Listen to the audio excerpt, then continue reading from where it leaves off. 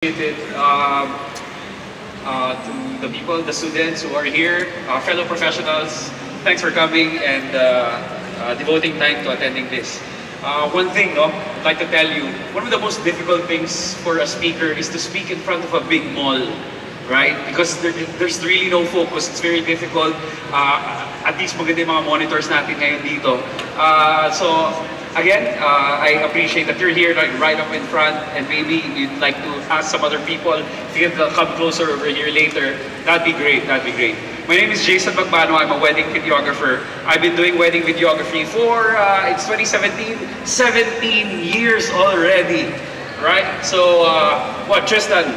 Tristan is an intern. What year were you born? 1997. Oh yeah, fuck, I'm old.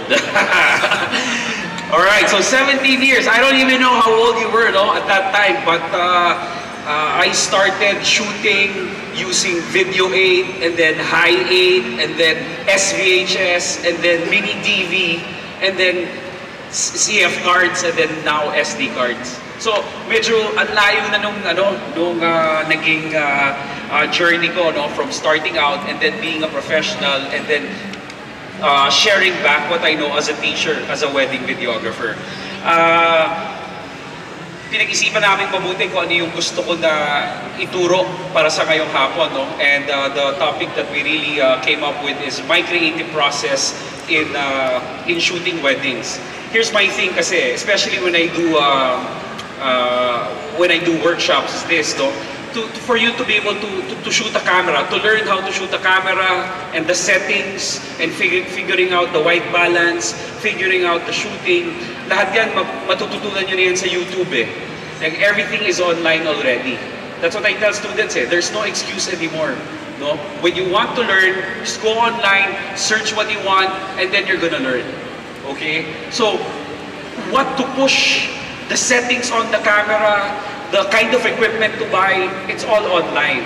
But my thing is, as a teacher, as a person who teaches wedding videography, what I want my students to learn is to learn how to answer the question, why? Okay? Bakit tayo nagsushoot ng ganito? Bakit kailangan i-shoot yung bride habang nagme-makeup? Bakit kailangan i-shoot yung mga objects, no? Kapag dating natin, first thing that we do when we come into a room. Right? It's always the question why, rather than the how, rather than the what. And that's what I want to explain to you over the course of this 1 hour, very, very brief lecture about wedding videography. Of course, I'd like to thank the company who invited me, which is, of course, JT.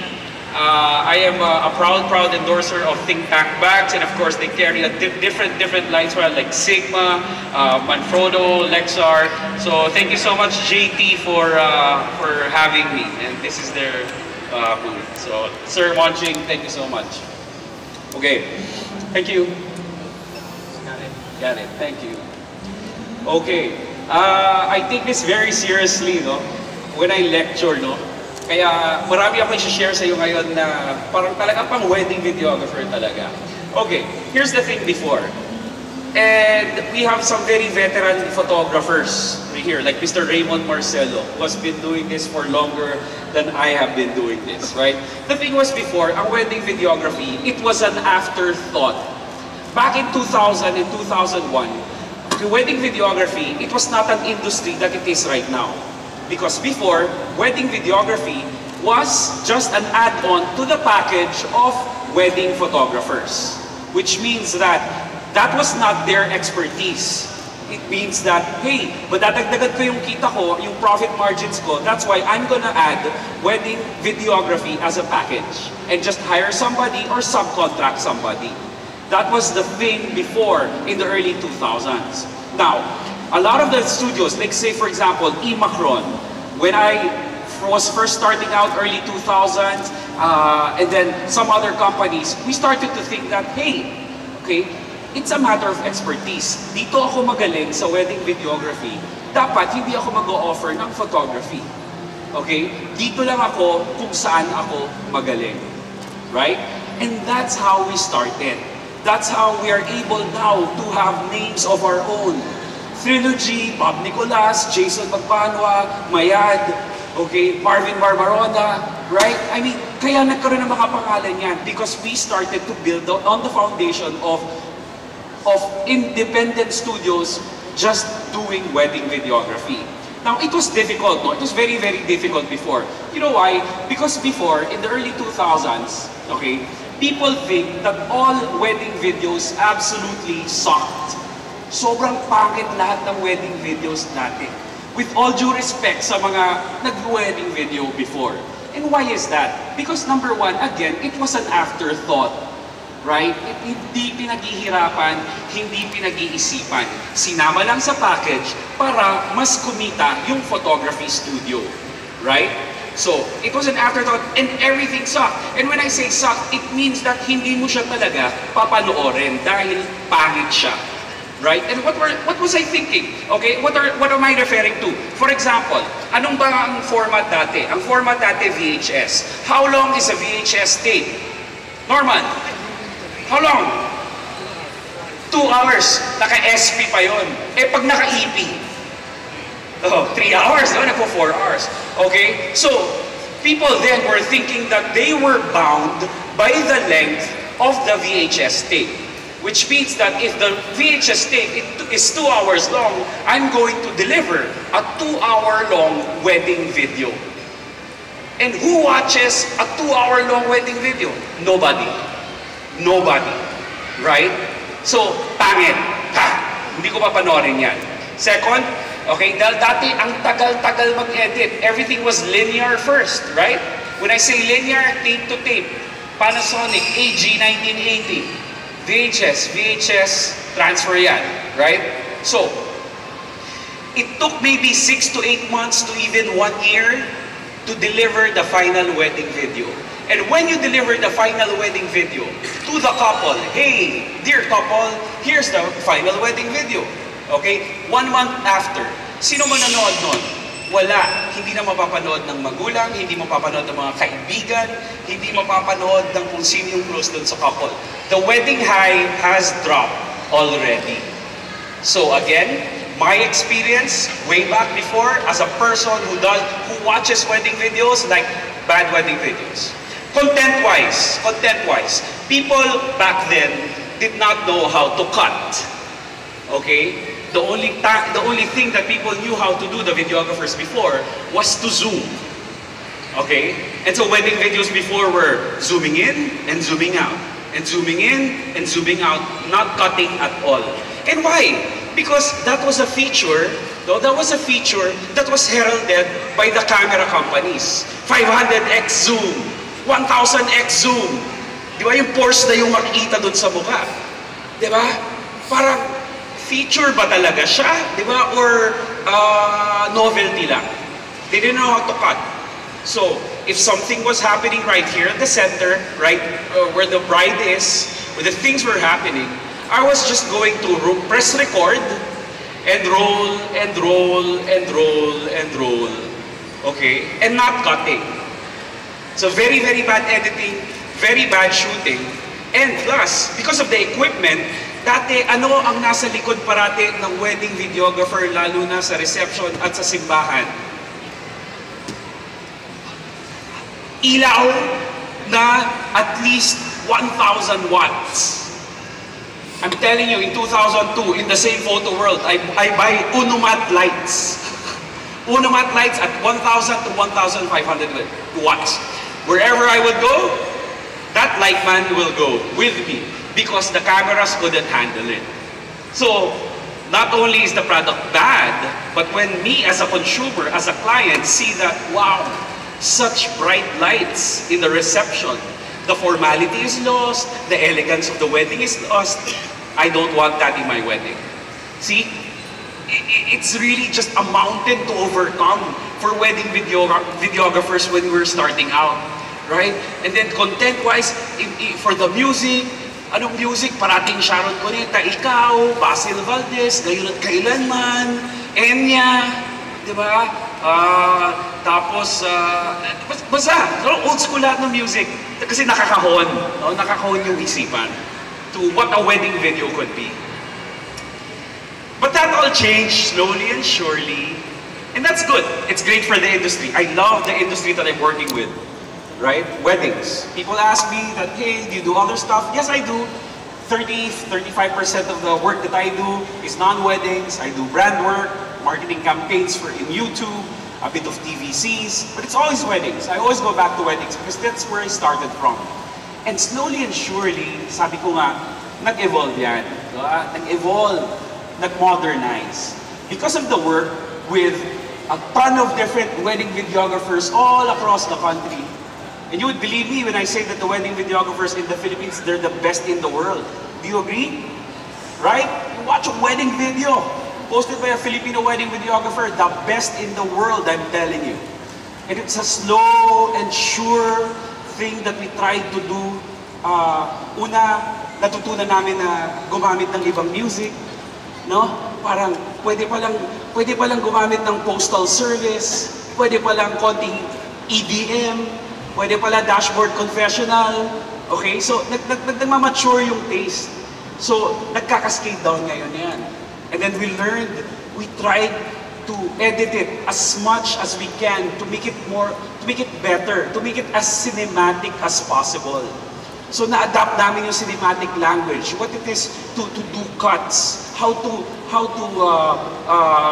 apply rhythm and pace into the edit, and timing and scoring it perfectly so that the emotions rise with the music. So those are things that we learned along the way.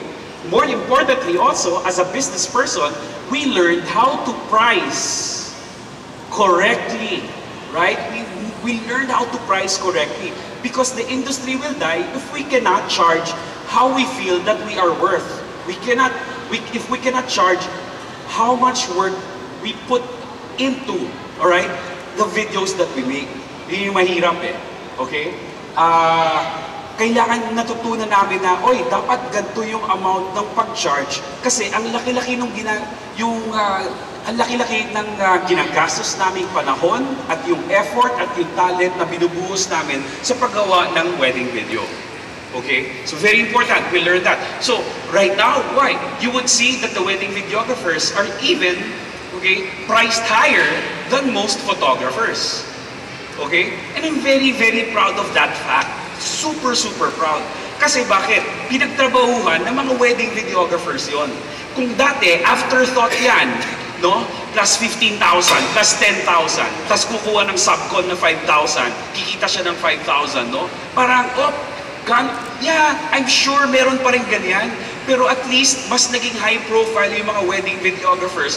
And man, if you do wedding videos, you know it's hard.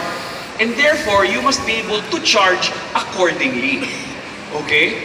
So there. So, nag-evolve na. Nag-evolve na yung wedding videography.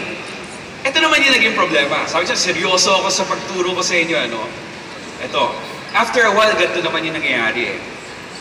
Lahat gumaling, lahat pare-pareho ng gamit, lahat nagka 5D, lahat merong slider. Okay? Lahat merong glide cam. Lahat nakabili ng free fly movie. Lahat naka 51.2. Ano nangyari? Naging pare-pareho na yung mga wedding videos.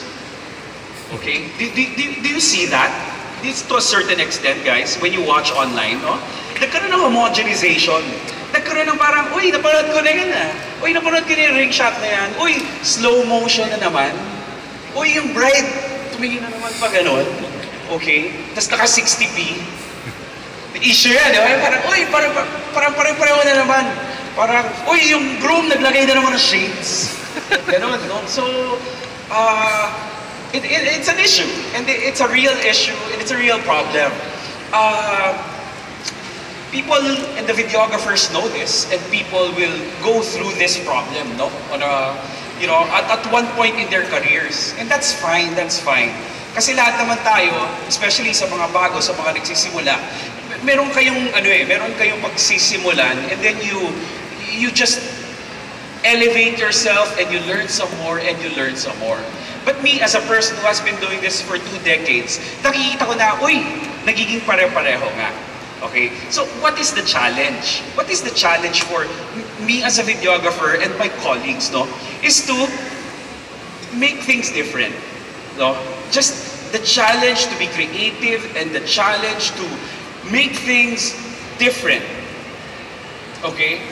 And to exert a certain amount of creativity kapag gumagawa ng wedding video.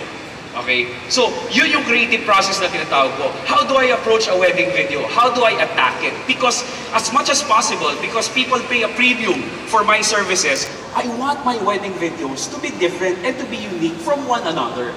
Okay? Ayoko maging factory eh. Okay? May business model na ganun. Gagawa ng, let's say, kaya 5 weddings in a day.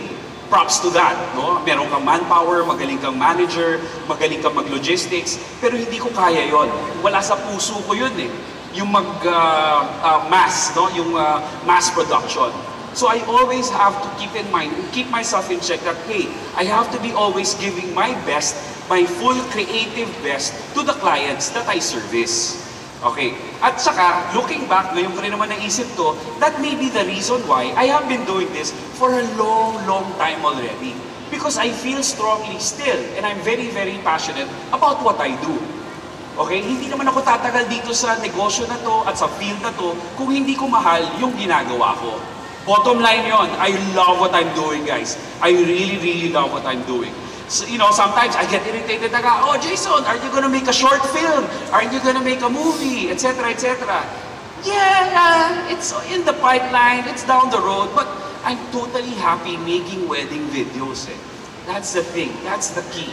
No, I found my love for my craft early on. That's why I'm good at it. That's why I'm great at it. And that's why I feel I'm the best at it. Eh. Okay? Because I love what I do.